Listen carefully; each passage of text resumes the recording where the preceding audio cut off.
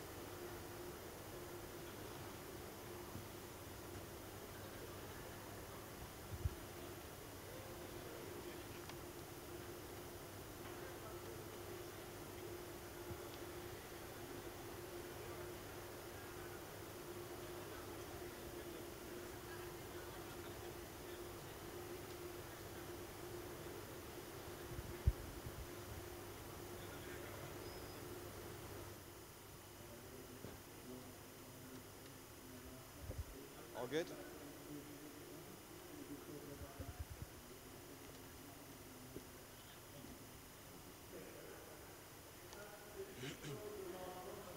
Now we have a very special guest for you. His name is Mr. Louis POUZIN, and he is the grandfather of the internet. And he'll be speaking about internet geopolitics. Mr. POUZIN?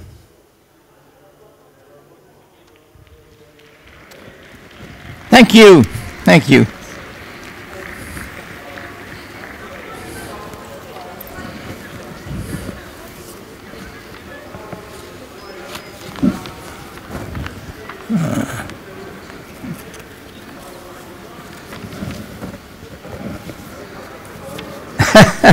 Should have taken a hat. Or maybe sunglasses. All right. Good evening, ladies and gents. Are you hungry? Because if you are, you will be hungrier at the end of the speech, you know.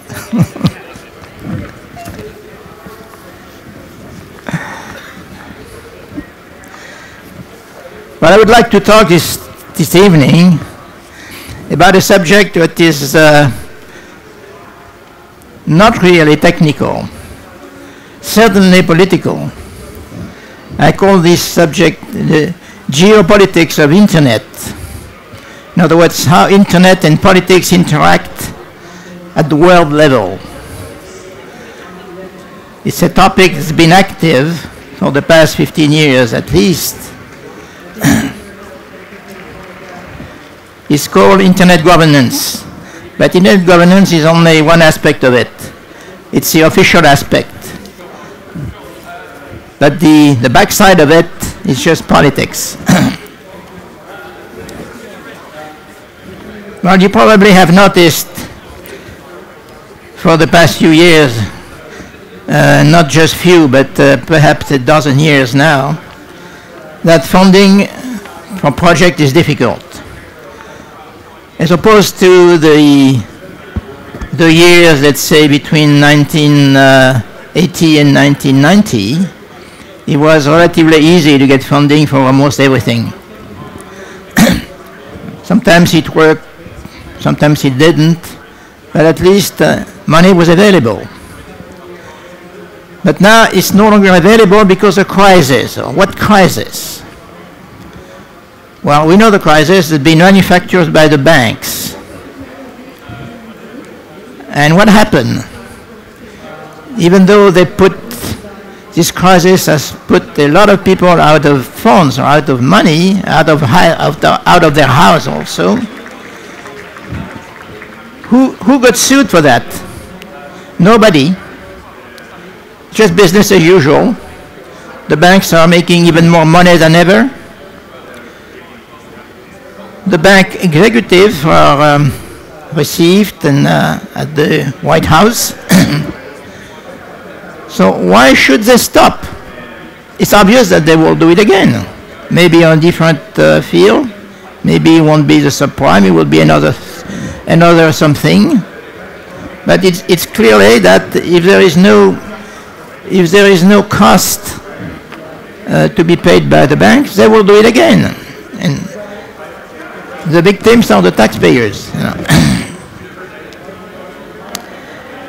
Now, there was a time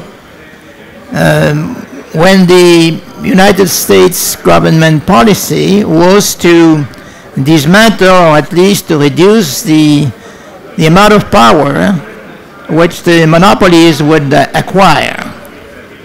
Perhaps you remember Standard Oil, or you may remember AT&T. Those groups were dismantled because they were becoming too powerful. But now the politics has changed. The big industrial groups are useful for the US government dominance.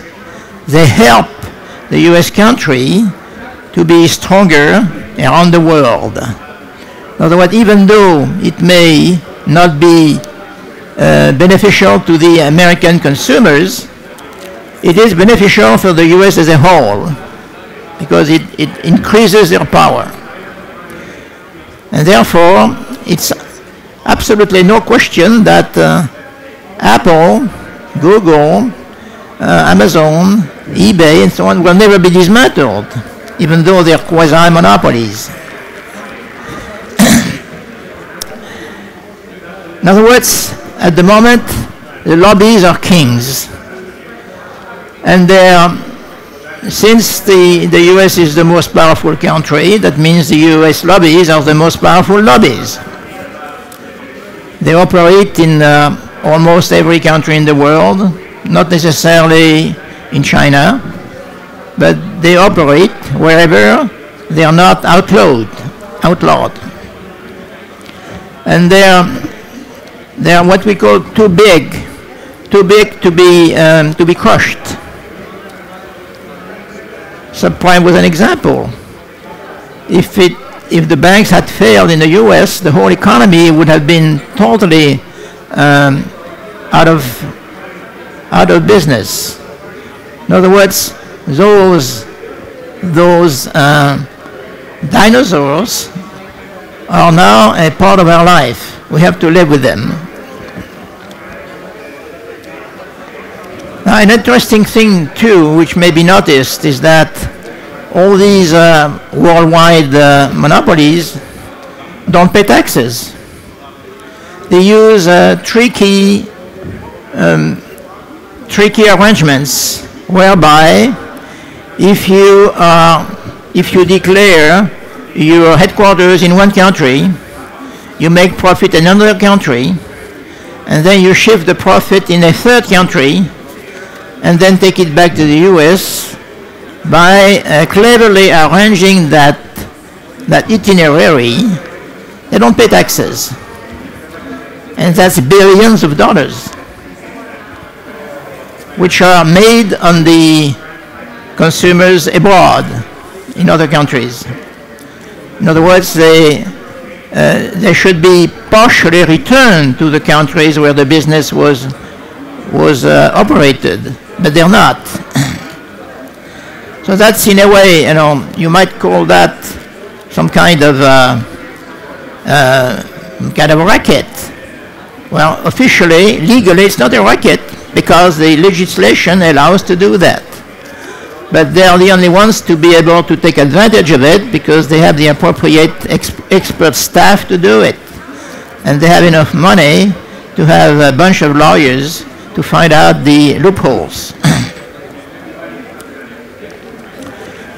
Now, we have lobbies, but we also have the government of the United States, which is in a way also imposing its will on most other countries, not all of them, but a good number of them.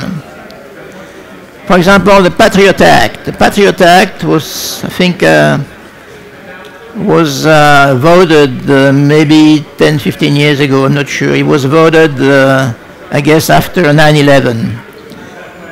And it gives extraordinary power to the government, to the administration, I should say, rather than the government. In other words, it does not usually involve the representative of the people.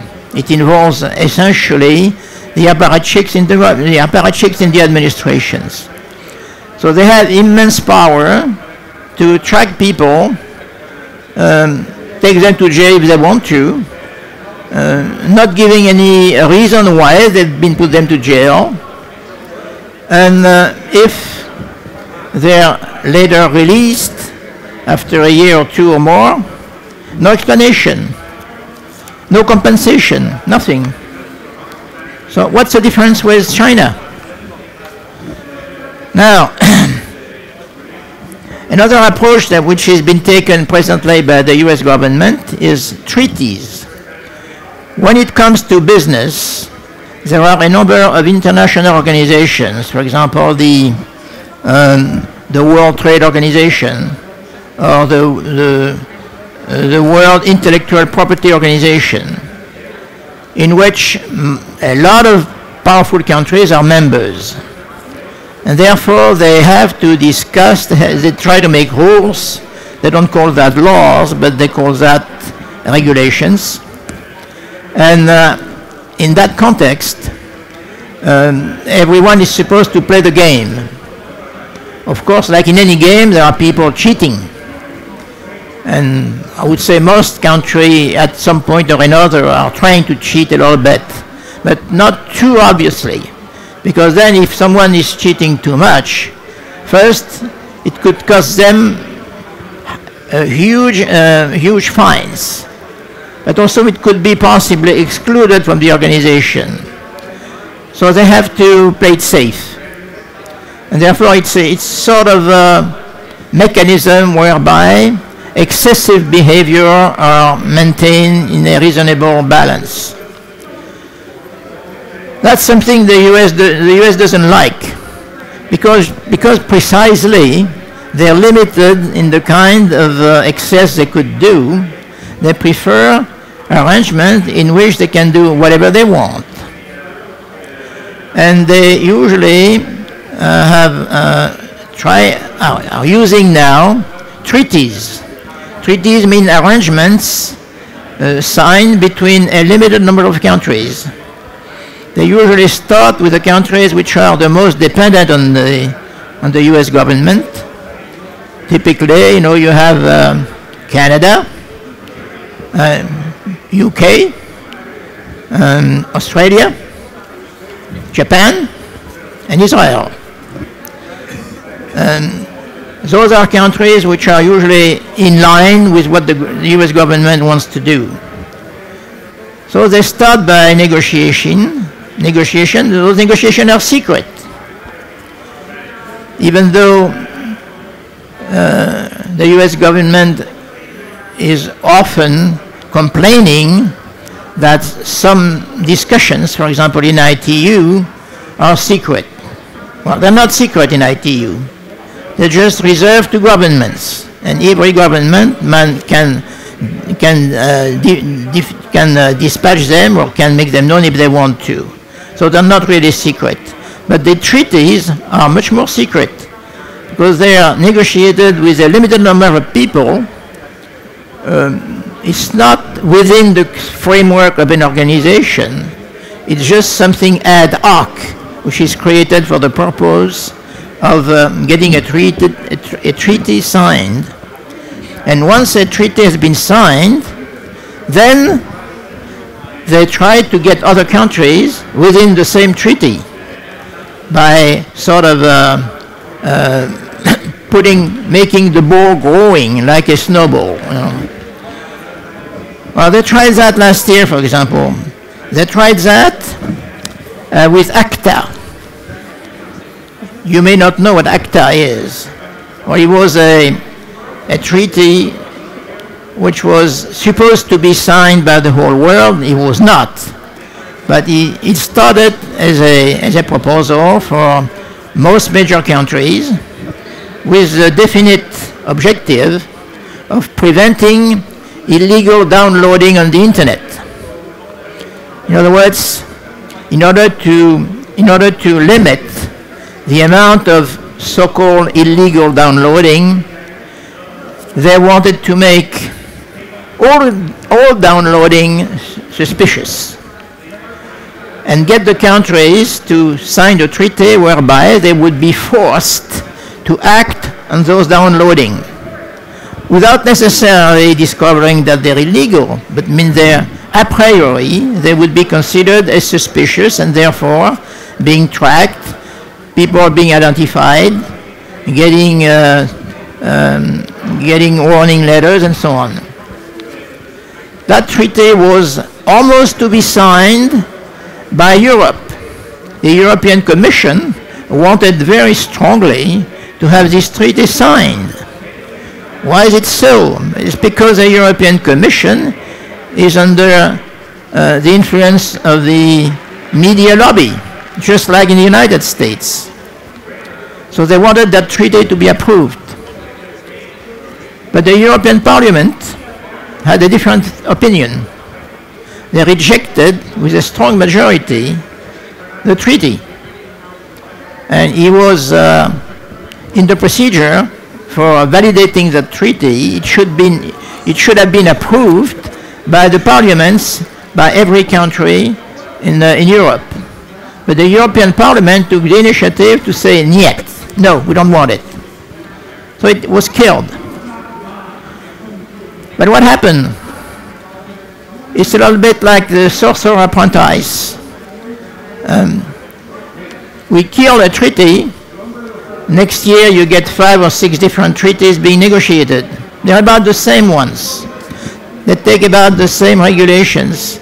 They try to get simultaneously a variety of treaties which are negotiated with different countries in order to, let's say, in order to mask out this negotiation, because the more treaty you have to follow, there is a limited number of people available to follow that, to be busy following those negotiations, so they dilute their capacity to be reactive.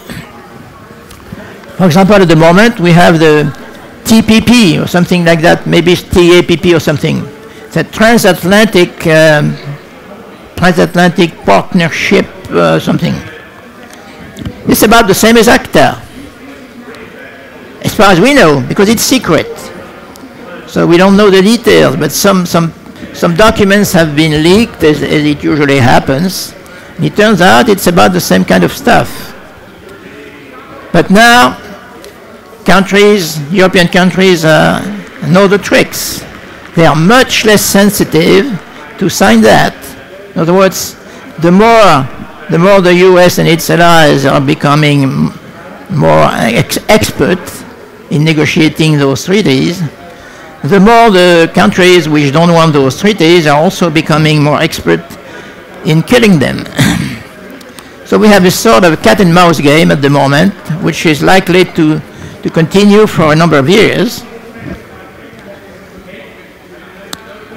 So what should we do? You know, it's an enormous capacity of those lobbies and the United States hyperpower is quite difficult to contain. However, there should be some ways for us citizens. You know, you cannot fight the military; they have the power. You cannot fight the politicians, because they're usually also supported by the lobbies. You cannot fight the lobbies. Well, what can you fight? Well, when you have no power, you have the internet. That's something that was not available in the past. In the past, once the lobbies had the last word, there was not much the people can do in any country. Well, they could make a revolution. It happens too. But the revolution doesn't happen every year. You know, it happens occasionally every 10, 50, 100 years perhaps. And it's very costly in terms of people's life, the chaos that comes after the revolution. So that's not the best way at the moment to control things. But the internet turns out to be a much better way of controlling things. For example, ACTA was killed by the European Parliament. But how is it that the Parliament rejected ACTA? Well, they rejected ACTA because there had been massive petitions circulated within the internet. More than 1 million people had signed to reject that treaty. Well, when it comes to those figures, the politicians are getting worried. They're getting worried because they start really feeling that the country is against them. And if they keep pushing the adoption of those treaties, they may suffer at the next election, because the newspapers and the internet will publish what was the vote of Mr. So-and-so or Mrs. So-and-so. And when it comes to elections, they make a list of you voted for, you voted against, and so on. So it certainly has an influence on their potential for being re-elected. And that's what they're the most worried about, is being re-elected. You know. So they pay much more attention to massive petitions than they would if you won't write to your representative. So that's the power of the internet is in multiply by the millions the capacity of individual citizens. And another example happened also last year in the United States. It was called SOPA. SOPA was the American version of ACTA. In other words, it was sort of playground, which was again focused on suing people who were doing supposedly illegal downloading on the net. Apparently, according to the polls, SOPA should have been adopted quite easily by most of the Republicans and about at least half the Democrats. So it was a sure thing. And then a petition was launched. Again, more than 1 million signatures. And further than that, a large number of websites which are very popular. For example, on Google search, for example, Wikipedia, and a lot of private websites either turned black or had a banner on the screen explaining that they really are up against SOPA. In a matter of 2 or 3 days, a good number of Republicans and almost more of the Democrats switched their minds. And that was clearly the effect of the petition. So this mechanism is quite powerful. It cannot be overdone, of course. If people start making petitions at the rate of once a day, for example, then it's too much, because the citizens won't pay attention anymore.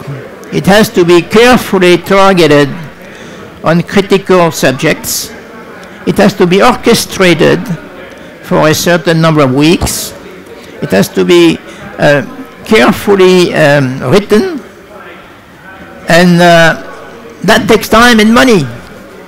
You cannot have only volunteers to do that. So it's very powerful as long as it's reasonably used, but not excessively used. Now, you might say, well, let's do that. Well, it's certainly possible to do that in many countries which are called democratic, even though it's not clear. For example,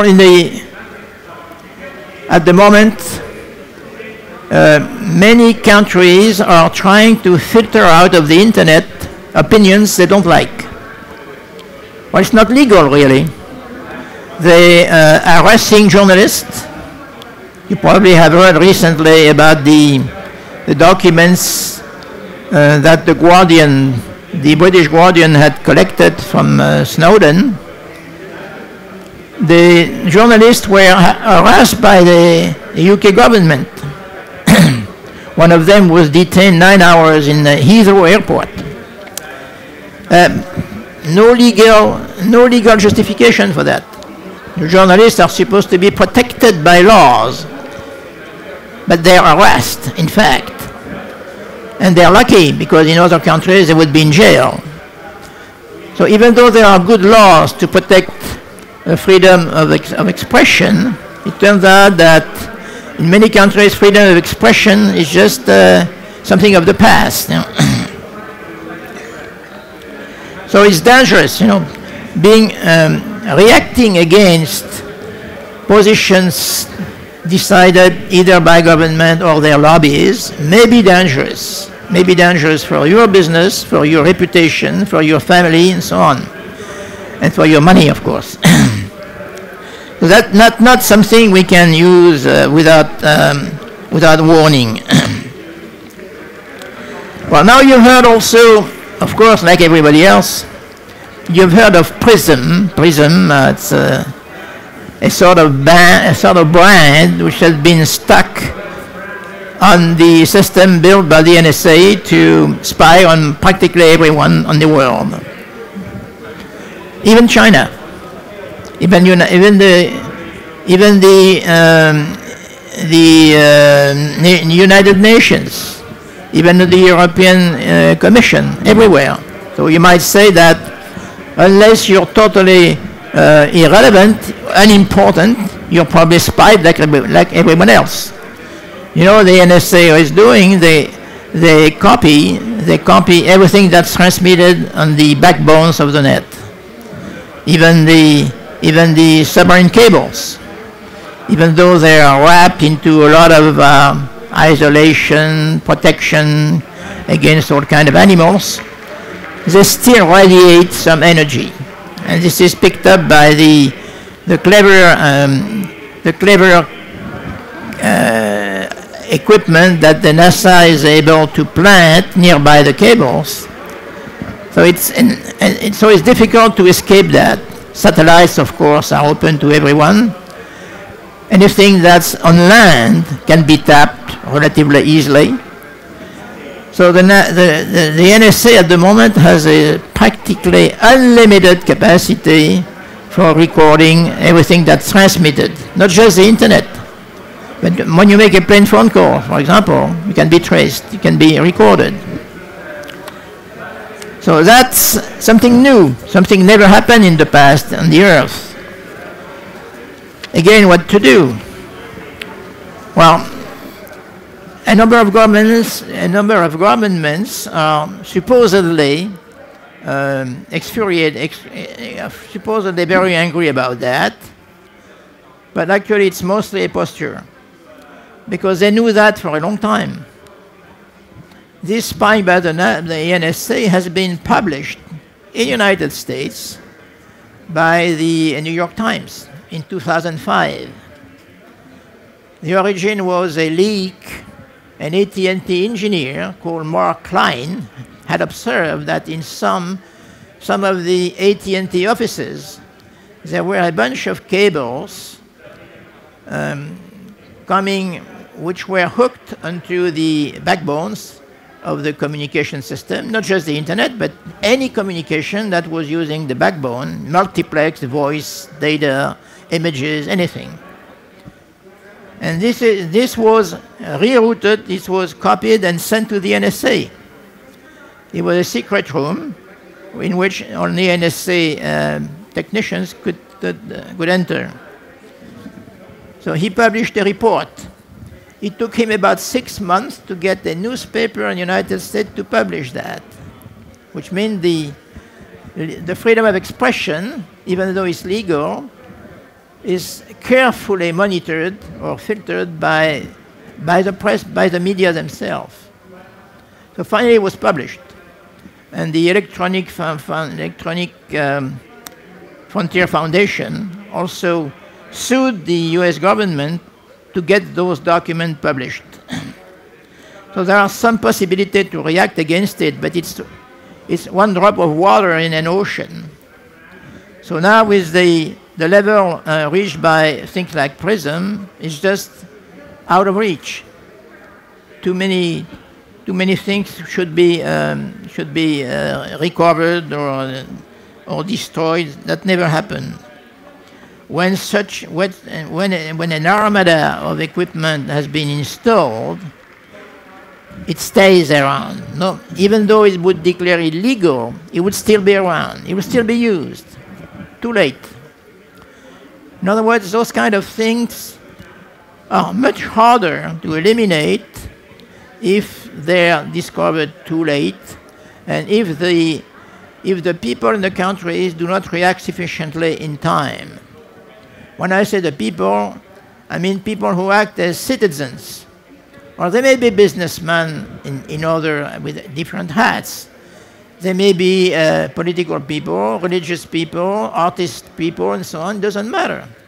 As long as they can act as citizens. Well, citizens know the Constitution, they know the laws. A number of the citizens are lawyers. Well, they are usually, if they want to, if they have the will, well, they can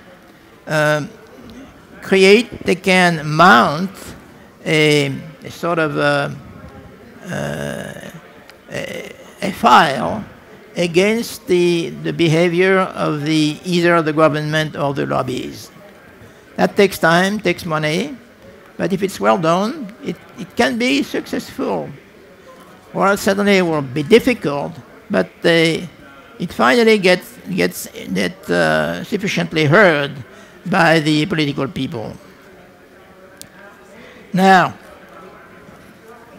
there's still another thing that we can do with the internet. You know, the internal citizens, whether we call them hackers or just citizens or just aware citizens, they know encryption. No, some encryption is supposedly not crackable by modern means. Anything can be cracked after a number of years when computer speed becoming faster, when the memory capacity become larger. So anything probably can be cracked after 10 or 15 years. But at the moment, there are some encryption techniques which are not, as far as we know, crackable. But they are perfectly implementable. There are chips to do that, software. It can be done on regular computers. Encryption is much easier to do than decryption. Cracking a code is much harder than encoding. So my feeling is that citizens will have to protect their communications just the same way as they protect their private life or their business. Encryption will have to become a sort of routine procedure to limit the capacity of the illegal operation of superpowers. But this is not peculiar to the United States, you know. A lot of countries, even though they may be underdeveloped countries, are doing the same. They're not doing the same, maybe not the same means, but a lot of equipment used by the NSA is on the market. It can be bought by any other country.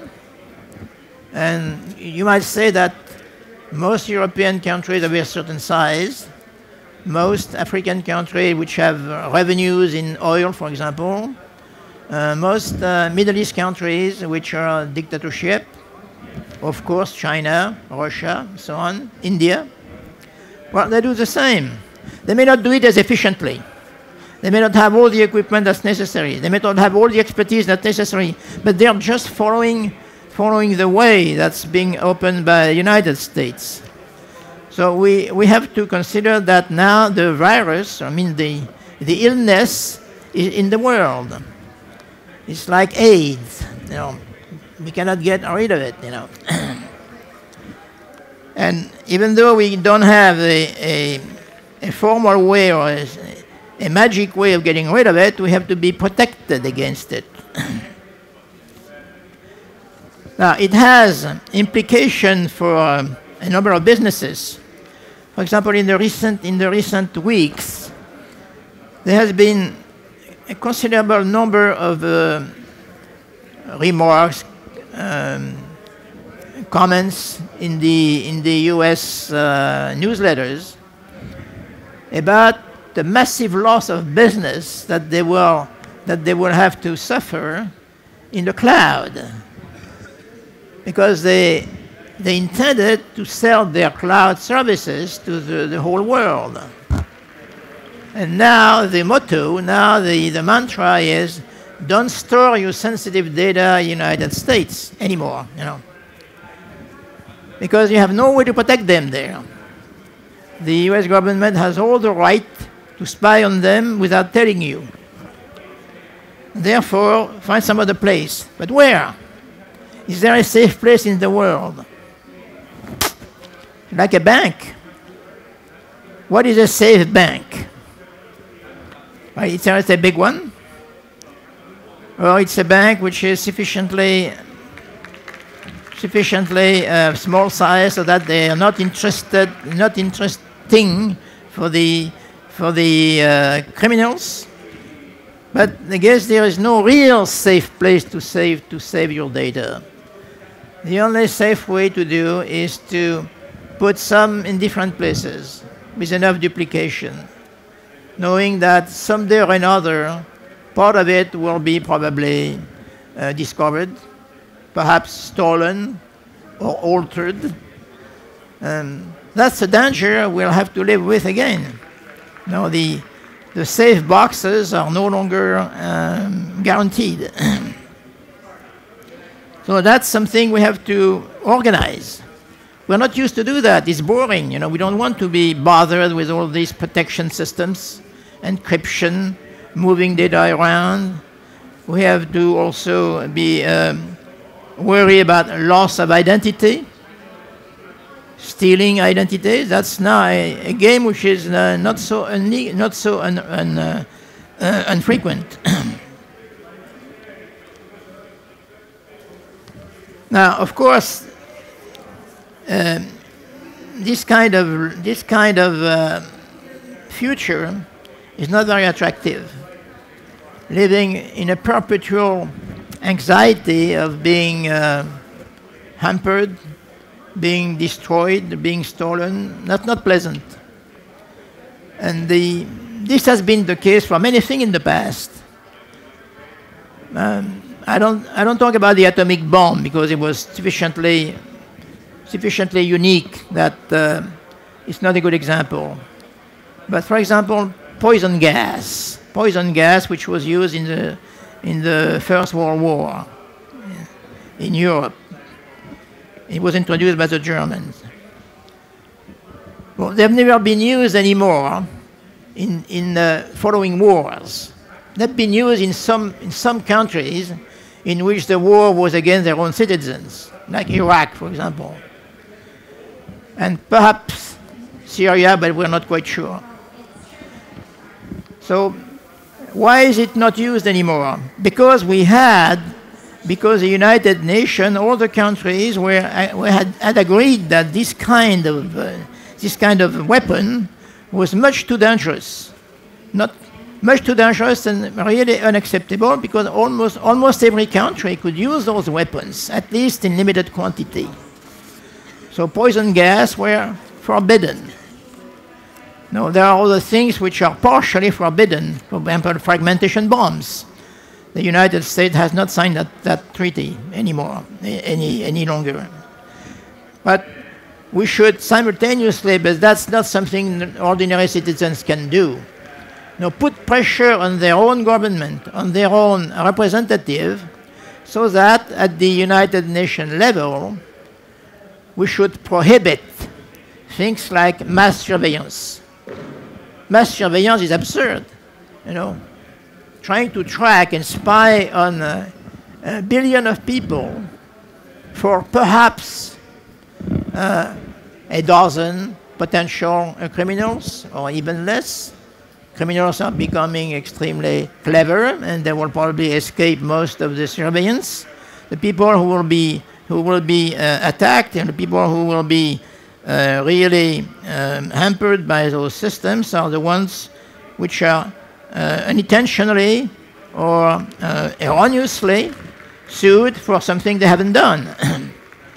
So this kind of thing probably should be in the list of things which should be prohibited. Now there probably are others, but that's up to us to find out what should be prohibited officially. Well, it's not guaranteed that it will be immediately implemented. You know, laws may take some time to get really respected, but that's a progress. Now, slavery is also prohibited, even though it's still active in many parts of perhaps Africa, perhaps Middle East, and so on.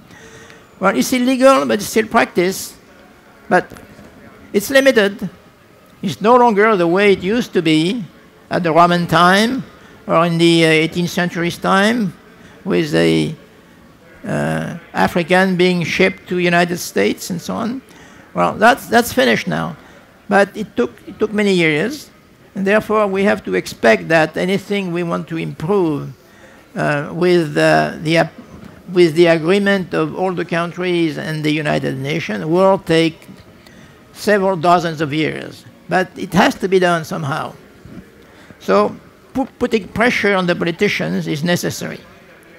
It also has to be relayed by the press, by people who are good writers, authors, and also occasionally by big demonstrations, like petitions or that sort of thing. So I guess we have to get organized to live differently, even though as experts, specialists, technicians, we are not very tempted to get involved in those dirty political things. Well, that depends what you have in mind for your family, for your children. In other words, the people who will live after you, or live in your older age, what life do you want they have? If we don't take a precaution, it's like an insurance contract. Why are you taking an insurance contract? Well, to protect from excessive or accidental or grave or difficult or circumstances in which you wouldn't be able to take over your mishap. So I think getting involved at some point in the politics is necessary, just an insurance for the future of your species, of your human families, and of your business, of your taste, of your traditions. In other words, protect the life the way you want it. Now that's gradually, of course, it won't happen overnight. But I think we have to be aware of that and spend some time to do it. After all, we spend some time to do a lot of things which are not necessarily essential. They may be pleasant, but even though it's somehow unpleasant to put your hands in the dirty political things, it can be done at some level without getting too much. You know, again, everybody has limits to what they can do, but it's necessary. And make also, when there is an election, when there is a vote, a big vote, recruit people and so on, and make sure everybody is aware, informed about the real issues and what they can do to limit the abnormal capacity of government and lobbies. Now, I might as well stop here. It's almost 45 minutes. So thank you for listening. I hope you have anyway a good life, even though it may require a little bit more effort than in the past. And have a good evening.